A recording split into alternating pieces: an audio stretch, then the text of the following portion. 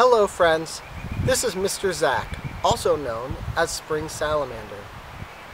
Today, I'm sharing my sit spot with you. You might have heard the phrase sit spot before.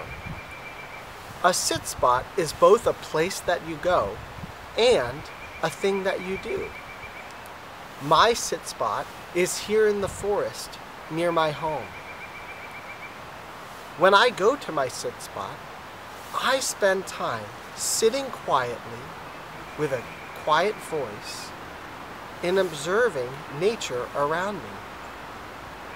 When you're at your sit spot, use all of your senses to notice new things. You might hear birds singing. You might see changes like snow on the ground or new puddles forming after a rain. You may smell wildflowers as they're flowering. You may put your hands down and feel the earth. Maybe it's cool. You may even taste something, sticking your tongue out and catching a drop of rain. When you go to your sit spot, spend some time sitting quietly and observing nature.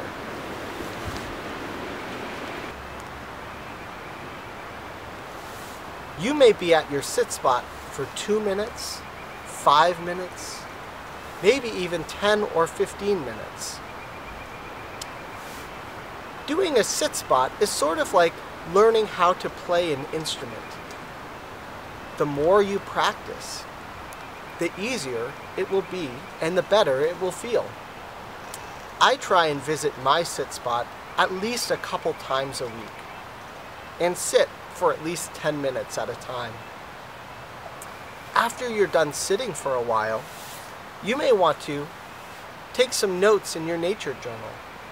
You can write about what you observed or even draw some sketches.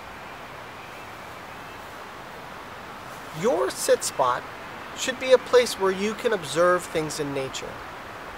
It might be like this, some woods near your house. It can be in your backyard. It might even be on your back porch. When you're choosing your sit spot, make sure you have an adult with you. They can help you find a space that's safe.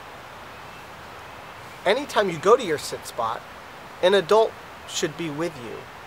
They don't have to be right next to you, but they should be able to see where you are and know what you're doing. I hope you enjoy spending time at your sit spot. I'll see you all soon.